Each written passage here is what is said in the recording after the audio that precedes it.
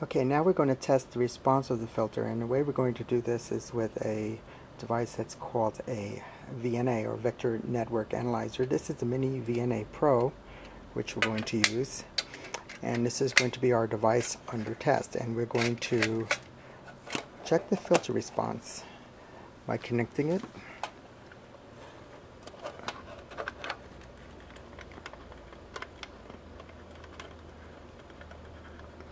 with the appropriate adapters.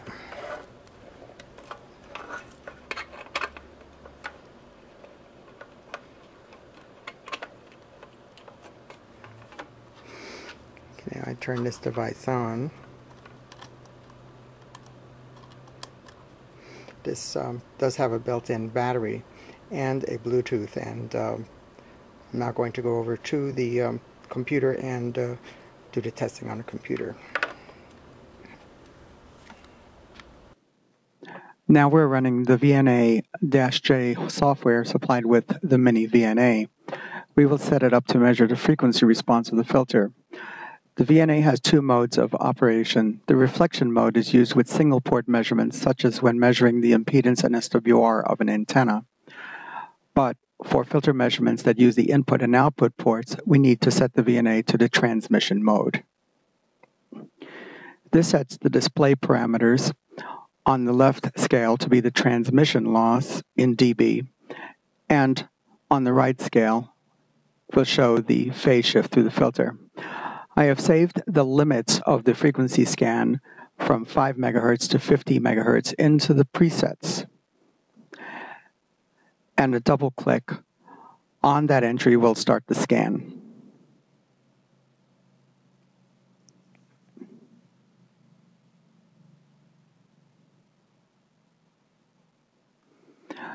The blue trace shows a phase shift through the filter, and the green trace represents the attenuation in decibels over the range from 5 MHz to 50 MHz. Using the mouse button, we can place markers here at 10 MHz,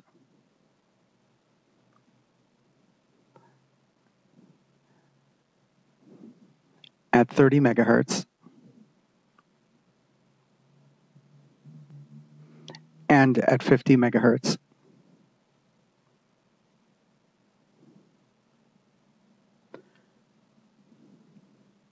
Now, looking below at the table, we can read the attenuation at 10 MHz.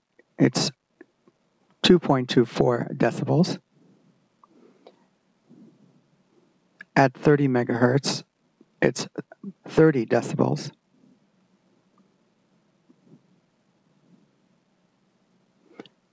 And at 50 MHz, it's 50 decibels, approximating the calculations of the RF SIM99 model, and quite satisfactory for this application. Finally, it would be nice to actually have a visual representation of the square wave being changed into a sine wave.